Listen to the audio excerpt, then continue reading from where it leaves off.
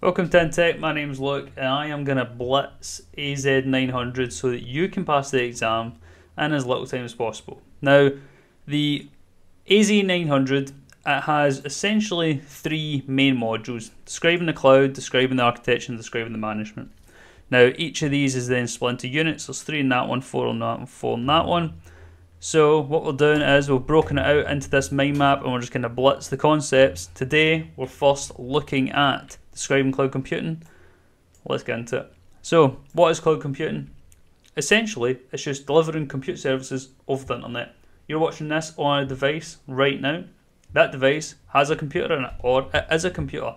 Now, when you go and do cloud computing, what that actually means is you are accessing compute resources over the internet, meaning you are essentially using someone else's computer over an internet connection to access it, to get it to do stuff. Now, these computers, they're not just normally people's machines sitting in their house like yours. They're in these big massive data centers, which is just a big massive building or warehouse type of thing, which has a bunch of computers in it. And that's essentially it. Next up, shared responsibility model.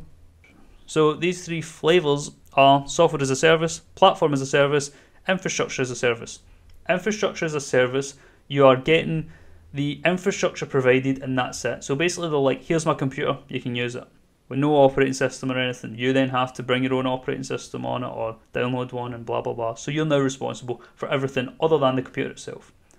As in, if the power dies or something, that's Azure's responsibility or Microsoft, but everything else is pretty much yours.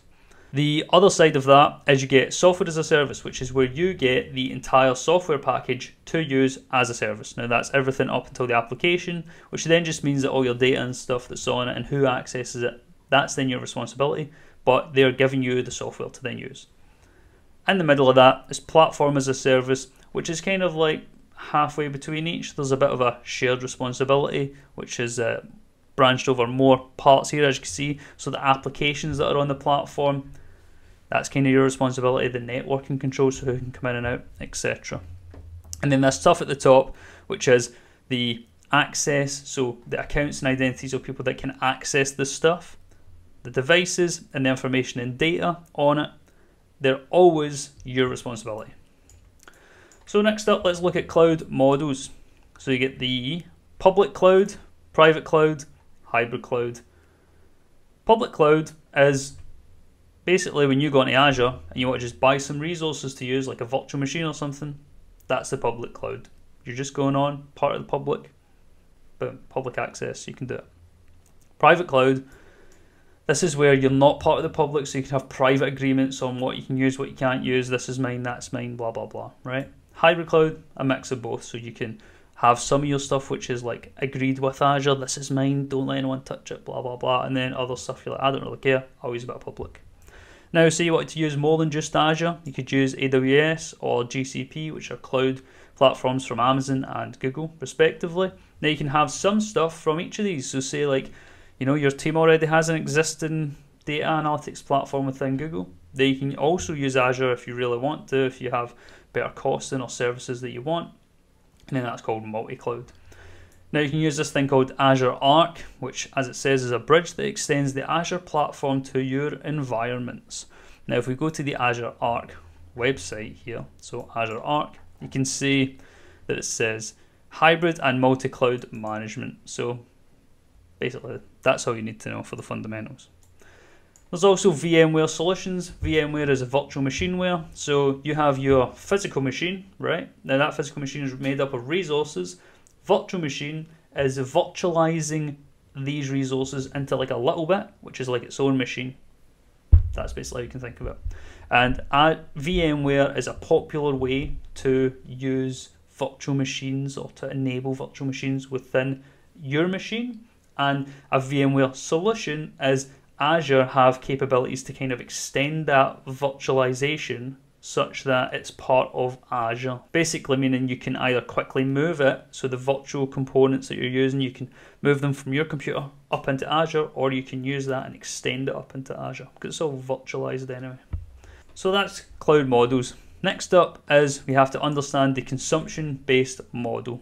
So the main thing you need to know for this really is CapEx versus OpEx.